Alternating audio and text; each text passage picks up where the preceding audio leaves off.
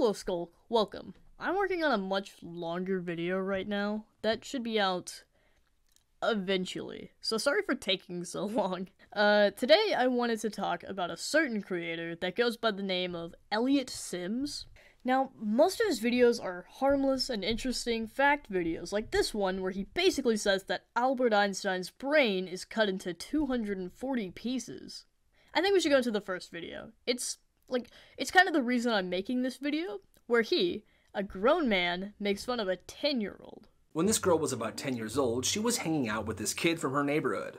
In the first frame of the video, this grown man says, "This kid is dumb," and then specifies he's talking to a girl who's 10.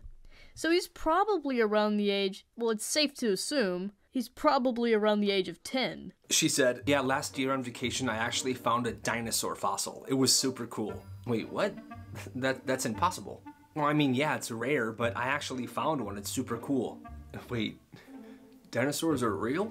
So this grown man is calling a 10-year-old dumb for not knowing that dinosaurs exist? And I'd like to say, more power to ya. 10-year-olds are annoying as getting syrup all over your hands. Obviously, I'm joking. A kid. He's not, though. He's not a kid. But he sure acts childish. That was a pretty epic roast. Dinosaurs are real? Yeah, Kyle, dinosaurs are real. Don't you go to school? First of all, that's weird. No, it's not. He's 10 years old. His brain is still in the early stages of developing. He's a kid. I personally, to spite you, I hope that kid becomes as or richer than there are slices of Albert Einstein's brain around the world. All I do is win, win, win, no matter. Sus.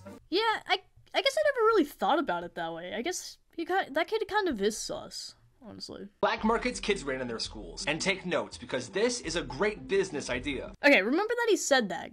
That's an important note, okay? Cafeteria inside this school sold peanut butter and jelly sandwiches for $4 each, which is absurd in my opinion. Yeah, I mean, that's expensive, but it's a school. Do you know how little school employees get paid? It's not enough, I'll tell you that. It's so unbelievably low that I would almost think it was fiction. Like dinosaurs.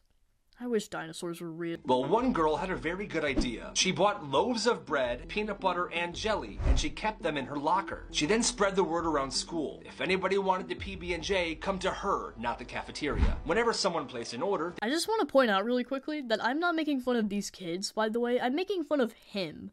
Because it's the only way I can cope with the amount of stress this is putting on me. So, it's so stressful that all my hair turned white. She would make the sandwich and give it to them for $1 a sandwich. Business was absolutely booming, and kids respected her for it too. Well, the school found out about this and shut it down. The principal said the reason she can't do this anymore is because the cafeteria is someone's job and livelihood, and by her selling sandwiches from her locker, she's taking away money from the lunch ladies, which makes no sense to me at all. If you look at his social blade,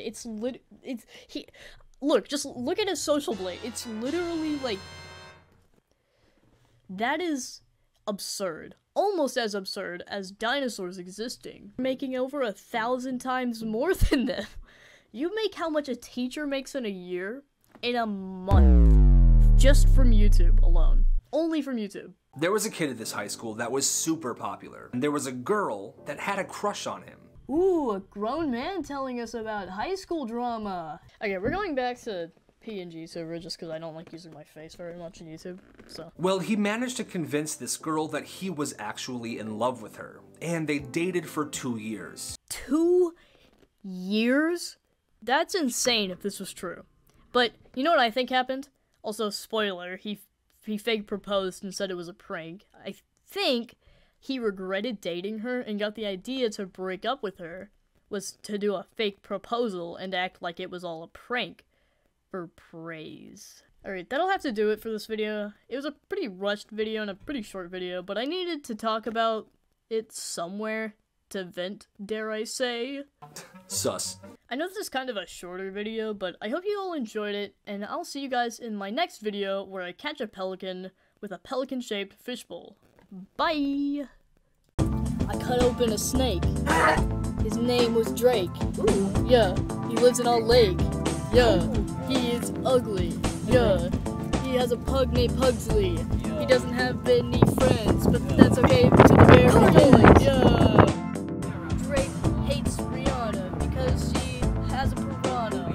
Yeah, that's kind of weird. Yeah, you don't even know Drake as well as I do. What? He will make you ugly, just like his pug named Pugsley. So it was crazy.